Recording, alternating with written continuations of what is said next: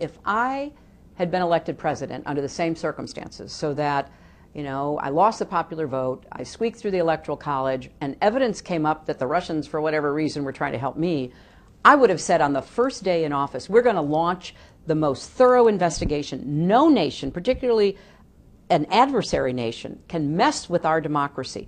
I would have had an independent commission. I would have done everything I could to get to the bottom of it, because it's not going to stop. This is a different kind of theft. Do you think this is bigger than Watergate? I think it's probably bigger than Watergate, because it is about the future. We no longer are worried about spies and provocateurs with, dressed in black with gloves breaking into an office and stealing information. They do it sitting in the offices of the Russian, military intelligence and other related venues, and they get into what is the core of our life now through the computers. When Comey said that he was reopening the investigation, you believe that is the day that effectively your campaign was over? I believe, based on a lot of evidence and a lot of assessments by other good analysts, yes, that was the determinative day, because it stopped my momentum.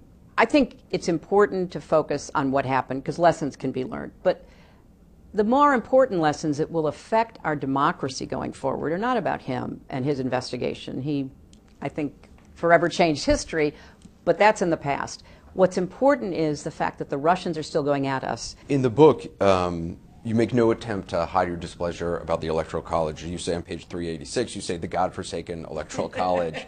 Do you think the Electoral College should be abolished? I said that in 2000, after what happened to the 2000 election with Al Gore. We've moved toward one person, one vote. That's how we select winners. I was amused after the French elections when I was listening to an interview with a French electoral expert, and he said, well, unlike your country, the person who wins the most votes wins. So I think it needs to be eliminated. I'd like to see us move beyond it, yes. You also have a lot of people since then, since Inauguration Day in the last 8 months, coming up to you, women coming up to you with their daughters and saying, my daughter didn't go out to vote, and sort of wanting absolution from her. Right. That happened to me. What's more common are people bursting into tears. Do you give absolution to those who didn't vote? I don't.